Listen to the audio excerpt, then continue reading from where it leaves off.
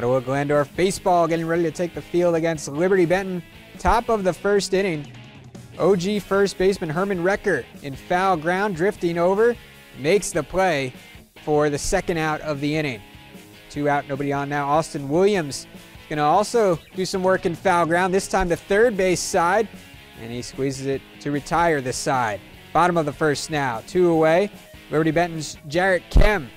Check out this catch, sliding down to the ground.